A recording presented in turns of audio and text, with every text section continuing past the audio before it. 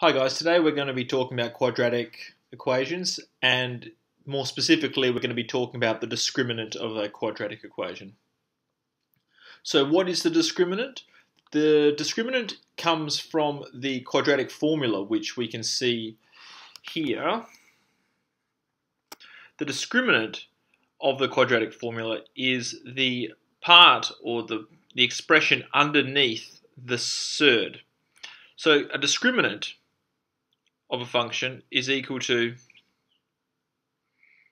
b squared subtract 4ac. Now, what we're going to be talking about today is what the hell a discriminant tells us. Now, we can use the quadratic formula for determining what values x takes that solves the equation of a quadratic in general form. Now, the discriminant in this quadratic equation, or in this quadratic formula, that tells us how many solutions it's going to have.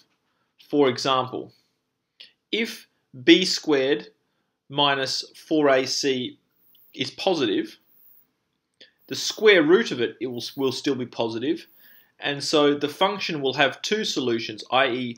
negative b plus whatever this number is, and negative b minus whatever this number is. Now, if b squared minus 4ac is equal to 0, the square root of 0 will still be 0, and therefore the entire function, you'll have b plus 0 and b minus 0, which will be the same number, and will have one solution. Now, if b squared minus 4ac is negative, you cannot take the square root of a negative number and expect a real solution. So the equation will have no real solutions. So let's just go through those all again and just write out a few notes. So these are concerning the solutions of a quadratic equation. So number one, if b squared minus 4ac is greater than 0, the equation will have two solutions. Now these are two real solutions. All of these mean real solutions. So you can put this in for all of the notes that I'm going to write. This is real solutions. So, next point, if b squared minus 4ac is equal to 0,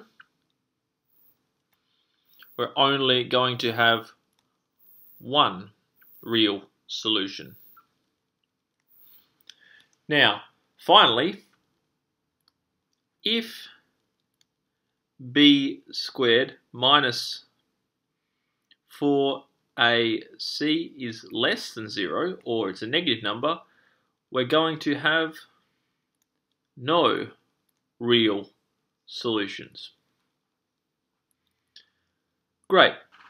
So those are the three different, permutations of the outcomes of the discriminant and what each of the outcomes tells us.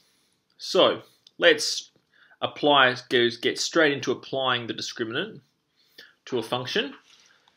So I don't know, what we could do is we could write down our own function. Let's say we've got y is equal to x squared plus 6x minus 9. Who knows? Now, this is our quadratic equation.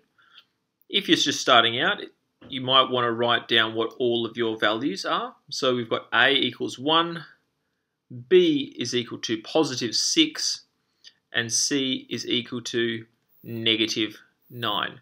Now in these situations, using the quadratic formula and the discriminant, the sign on each of these values a, b and c is crucial. It's important that you put it down. So don't be lazy, just put it down. It's pretty simple to do.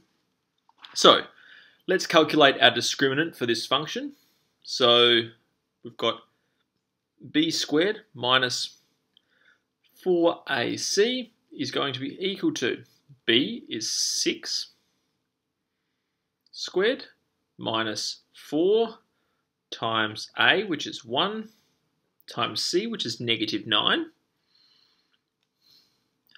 So we have 6 squared is 36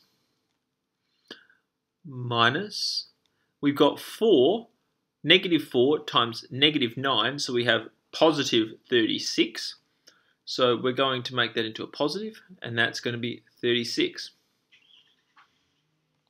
So 36 plus 36 is 72. So what we can say from this then is we can write, therefore, y is equal to x squared plus 6x minus 9 will have two real solutions. Okay, so that's an incredibly basic application of the discriminant, but if you're just starting out with this or you're doing a pre-calculus course, you'll be asked to do questions like this in tests, so it's always wise to do one or two of them. So let's go to a little bit more nuanced question, which we have here. Find all values of a such that ax squared plus 3x plus 5 equals 0 has two real solutions. Okay, so what we're going to do first is we're going to break the question down and figure out what it's actually asking us. So we have an equation that has to have two real solutions. So if it's got two real solutions, that means that b squared minus 4ac has to be greater than 0. So that's what that bit means. So find all values of a. So here, change color. Here, they're probably going to be looking for some kind of range. It's not going to be just integers. We're going to be looking for like a is greater than such and such. A is greater than or less than, a particular value. Let's just call it x. Who knows? Cool. So let's work out what information we've been given now. So we have a is equal to a, b is equal to 3, and c is equal to 5. So what we've got here is we're going to input our values into the discriminant. So we've got b squared minus 4ac is equal to 3 squared minus 4 times a times c, which is 5. Now, and that has got to be greater than 0. So let's multiply out all of our brackets and basically just simplify this a bit. It's got to be greater than 0. Okay. So what we're going to do first is I would move the 9 across. Basically what we're trying to do from here is solve for a. So we'll move the 9 across and we're left with negative 20a has got to be greater than negative 9. Then we can divide both sides by negative 20.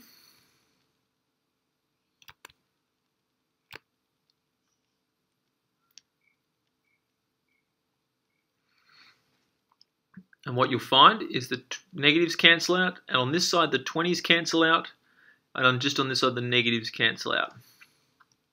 And what happens is, because we're dividing it by a negative number, the equality flips. So what we're left with is A has got to be less than 9/20. Great. And that's equal, so if you were wanting to write this as a decimal, I believe it's going to be A has got to be less than 0.45. Cool.